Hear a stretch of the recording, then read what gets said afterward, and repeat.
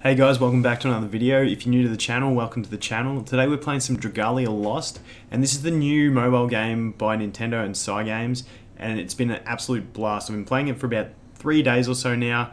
This account, not so. I've been re-rolling, so this is a new account that I've just sort of been playing for a day, but it's an absolute awesome game, and I was going to do a beginner tips and tricks or like a first impressions, but I thought there's a lot of that out there already, so I thought I'd go into something a bit more specific for my first video, and that is combat and control, my top 10 tips for combat and control.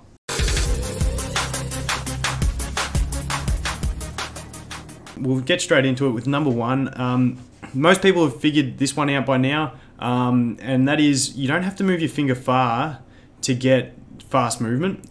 It's not like in some games where you have to move your finger further to get faster. It just ends up actually hurting you because it doesn't remember the point you start at very well. So if I start in the middle here and go right out to the side and then I turn around, it locks a new point. So just put your finger in the middle, get around, and it starts becoming pretty good. Another thing with this is I actually started playing on 2 accounts. I was re-rolling, so one of them was on my Samsung, which had a really bad screen protector, and if you have a bad screen protector, it can actually make it really awkward with controls. Like it can start sketching everywhere, so that's something else to consider with that. The next tip I had was use the dodge to avoid the final blow of your attack. So if you just keep tapping, you'll see my chick here, she'll do a backflip, and that can actually get really annoying sometimes. It also gets really annoying when air service stops, but there we go. So she can do this backflip, and like it can put her into harm's way. Sometimes it puts her into red zones and all that sort of thing. So if you don't need to do that, what I often do is just tap a few times and then dodge, and then it gets away from doing that backflip. If there's something behind you that you want to avoid or anything like that.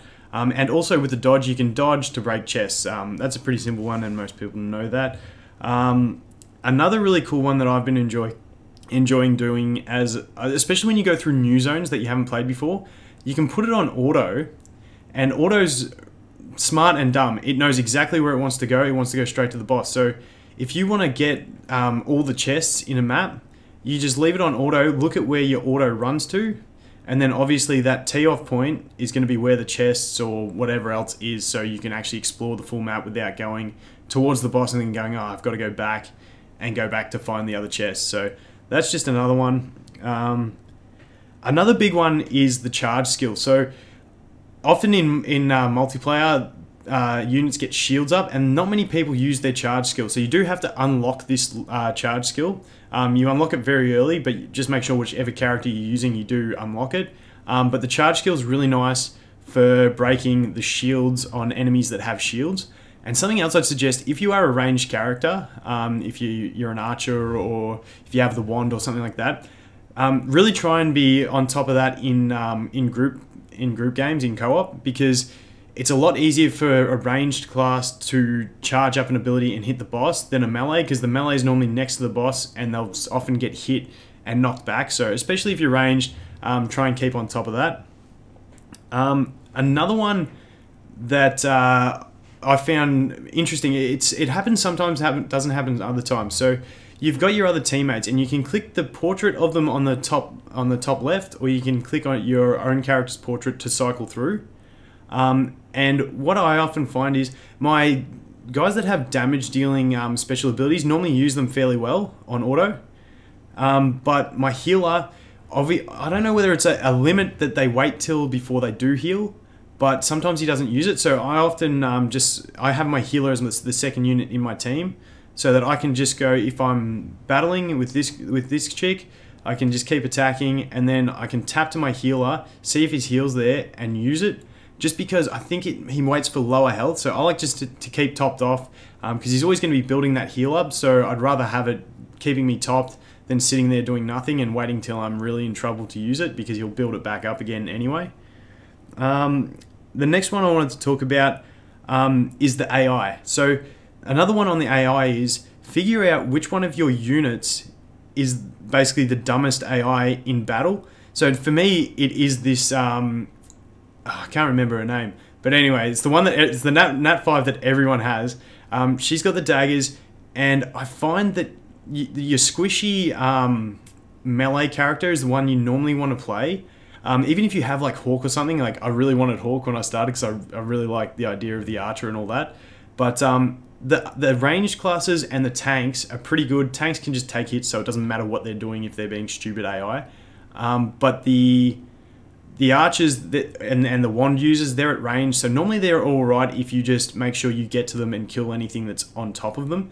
But it's normally the more frail melee characters that you want to be controlling, just because they'll just be standing in the boss's face and not dodging anything, whereas your ranged classes are just, by being at range, more likely to dodge the effects. So it just helps more in your own team progression when you're playing solo play. The next one I had is if you see a rare monster, sometimes you'll be just running through here and a rare monster will pop up. And normally a lot of people just keep all their cooldowns, all their abilities just saved for when they get to the boss, basically. But if you see a rare unit, don't be afraid to pop your dragon, pop everything, because the rare units have they have better drops and they have a timer. So you've got to kill them in a certain amount of time. So don't be afraid to pop some cooldowns to get that done, because you do get the better rewards for it. I know I missed out on a fair few early on from that, so that's just another one. Moving on, in co-op, you don't have to, this is on the same sort of idea, you don't have to wait till the very end. So like once you start getting into the harder dungeons or the harder co-op missions, the enemies, like a lot of people always just wait till the last wave. If you're doing one of those ones where it's like clear 10 waves or whatever it is, a lot of people wait till the last wave, pop it, their dragon, and then get it done. Or in the other ones, everyone waits till the break stage. You can spread them out, because everyone using it at the same time isn't always the best option, because your dragons often do have some sort of control, whether it's blinds or anything like that, and it does actually help your team, especially when you get to the harder levels. Early on, it's not as important, just because you basically face roll things really early, but once you get into that harder content, it does start getting more important to space out the dragon usage as well in that co-op play. And the final one I wanted to talk about is another one in co-op, and that is kill the ads. So often, especially, this is more on boss stages, but you'll find that a lot of the time in co-op, people just tunnel the boss and that's it. And then often in boss stages, hopefully this one does it, there'll be ads that spawn. Maybe this isn't one of those levels. It might have to be the harder dungeons, but yeah, there'll be ads that spawn. So there might be, here you go, these little guys here. So they've spawned, and a lot of people will often just ignore them and keep attacking the boss. And once again, air server's going down. But yeah, a lot of people will just ignore them and keep attacking the boss. But sometimes they're really annoying effects. They have knockdowns, they have stuns. So while it's good to tunnel the boss in those early stages when it's really easy, that's fine. But when you start getting close to failing, just make sure you target those ads and you're wiping them out, just to make your run safer, make it easier on everyone. So that's my 10 tips on basically on combat and control in the game. Let me know if you want me to do like a sort of beginner's tips and tricks. This account, I played another account to level, I think, about 30, whilst I was also re-rolling through on my other device, and I've finally got this account, which actually finally got a Nat 5 character and a Nat 5 dragon. I know I'm doing the bad thing here and putting a different element dragon on a different element character, but it's fun for now, alright? But yeah, so this is still my first day of play on this account, and I'm at 5,200 might, so I've figured out a few mistakes I made on that first account. So if you want me to do like a tips to early progression, I'm happy to do that. There is a few of those videos out there, but let me know what you think. Let me know what you think of the game in general, if you're playing it, if you're liking it, and all that sort of stuff. But thanks for coming to another video, guys, and I look forward to seeing you in the next one. Cheers.